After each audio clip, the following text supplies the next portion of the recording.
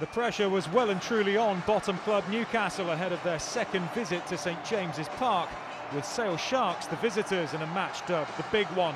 After results elsewhere, the pressure had been ramped up on the Falcons to get a result, but they started on the back foot against the playoff-chasing Sharks. Steve Diamond's men hit the front early on with a silky move. A wonderful offload from Springbok scrum half Faf de Klerk fed Tom Curry, and the England back row sent Dennis Solomona away to add the finishing touch. 7-0 after just 5 minutes. De Klerk added a penalty to stretch Sale's lead to 10 points. Double jeopardy as well for the Falcons, with Logavi Mulipola given a yellow card in the process. But Newcastle, who had won back-to-back league matches, began to get a foothold.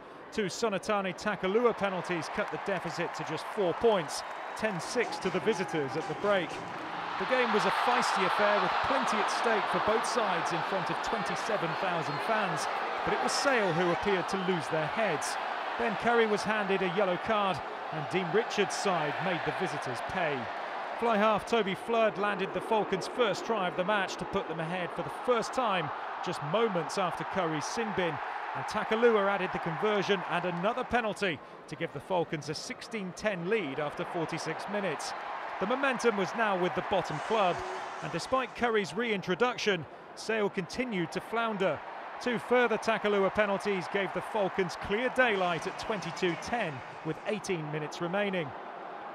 But the Sharks found some late inspiration to provide a tense finish when Scotland international Byron McGuigan crossed with 4 minutes to go.